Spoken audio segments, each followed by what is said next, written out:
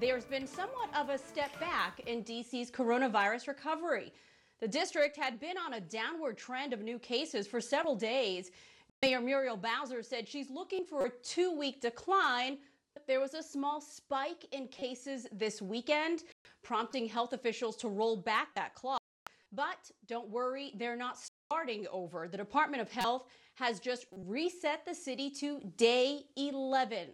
Based on a scientific model and the most recent peak within a 5-day rolling average. So what does that mean? Well, the district needs to see 3 more days of declining cases as Mayor Bowser looks to possibly begin reopening the city by this coming Friday. Indeed, the beautiful weather this weekend prompted huge crowds at reopened beaches and parks. Look at Ocean City, Maryland. You can see people were out on the beaches and the boardwalk. It was packed. Now, according to Maryland Department of Health data, the state's 7-day average for COVID deaths has been on a gradual decline for nearly 2 weeks now. But the state's new infections have been slightly increasing. And more than half of this weekend's new cases were in Prince George's and Montgomery counties. Yeah, lots of folks heading out to the beach. Virginia Beach as well, another popular spot this weekend. Governor Ralph Northam visited the oceanfront himself to make sure rules were being followed. But get this, he's facing a lot of criticism for doing the exact opposite. Take a look. These are some of the pictures circulating on social media tonight showing Northam without a face mask in public. He's taking selfies and obviously not social distancing. No one is required to wear a mask in these open spaces, but the governor has said repeatedly, if you're going to be in a group setting, wear a mask and keep your distance. This also comes as the governor announced Friday his administration is working on a policy for statewide mask mandates with an announcement coming this Tuesday. We want to make sure everybody has access to a mask. We also want to talk about how we enforce that. But I'll be making that announcement on Tuesday, and especially for individuals that are going into places of business. Okay, so we reached out to the governor's office, and in response to him being seen not practicing what he's preaching, well, a spokesperson emailed us back and said, quote, the governor has repeatedly encouraged wearing face coverings inside or when social distancing is impossible. And not expecting to be within 6 feet of anyone.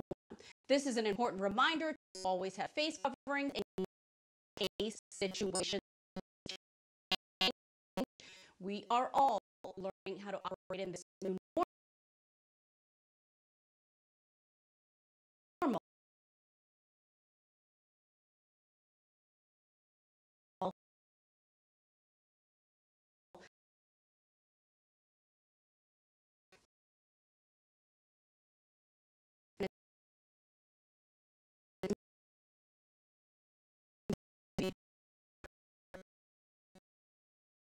Tonight, Alexandria restaurants and businesses could start reopening as early as Friday, and the county health department is launching a program to help them get started. ALX Promise offers a free voluntary certification program to help those businesses put in place higher safety standards for both employees and customers. Now, businesses that complete the program will receive an ALX shield to display on its windows and website.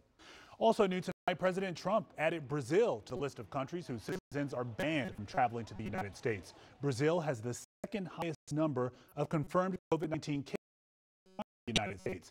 Now, the president had already banned certain travelers from China, Europe, the United Kingdom, Ireland, and Iran. National Security Advisor Robert O'Brien appeared on CBS Face the Nation this morning. He says while the travel ban is likely temporary, its purpose is to protect Americans from exposure to this virus. I think that we'll have a 212F decision today with respect to Brazil.